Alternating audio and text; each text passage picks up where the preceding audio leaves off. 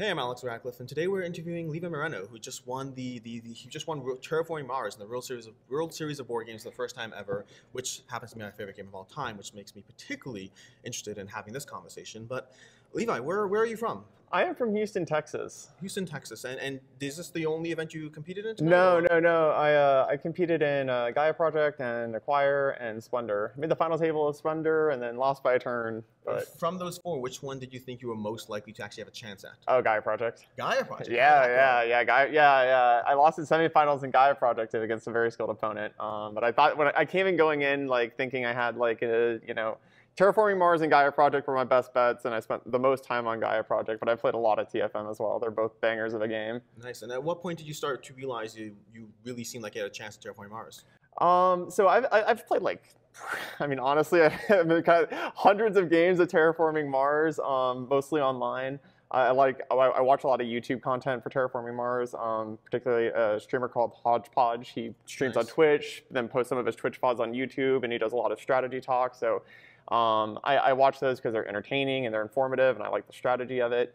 So that's kind of when I really learned how to play the game at a relatively good level. How long through that final game? Like, at what point did you start to think, it looked like it was going your way? Oh God, yeah, the final game. Okay, so the final game, I thought I was just screwed at the start. I did a mining guild start.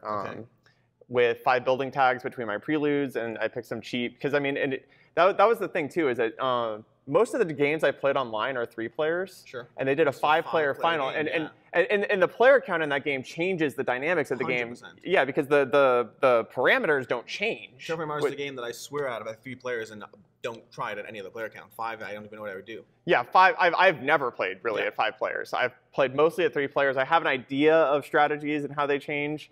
And when you're playing 5 players, the games are going to be very short. They're going to be very point focused. So getting milestones is huge. So I picked Mining Guild and then 2 building preludes and then the cheapest building cards I could get, only to get cut off by a Chongqing Mars player who got an even better start than I did. So by Gen 2, I just thought I was totally screwed.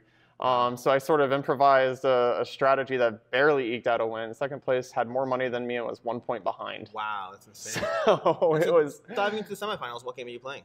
Brass Birmingham. And how do you feel about that one? Oh, horrible. Have you played Brass?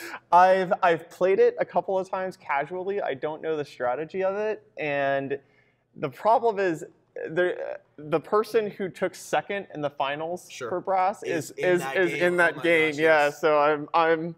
What are your plans for tonight, at this point?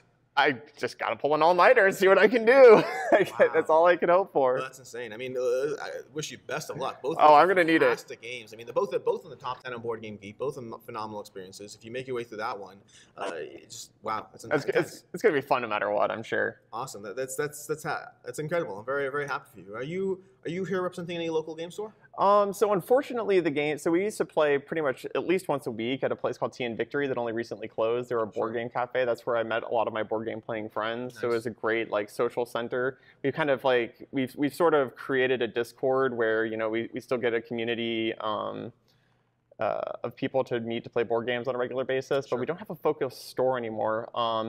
But I do like to go to a place called Coral Sword, mostly for Magic the Gathering. They don't do a ton of board games, but there's a huge crossover between people who play Magic the Gathering and people who play board games. So that'd probably be my choice for a local shop. Excellent. And one last question. I mean, you only just won Terraforming Mars just recently, what, an hour ago, maybe? Yes. How many people back home already know that you won? At least a couple dozen. Yeah, I mean, everyone loves this game. I mean, awesome. It's a classic. I mean, it's a modern classic, I guess I should say. I mean, it's an awesome game, so it's easy to get people into it, even if they're not board game enthusiasts. Awesome. Levi, congratulations. I wish you the best of luck. Thank you so much. Very insane. Very happy for you. Thank you so much. Awesome. Thanks.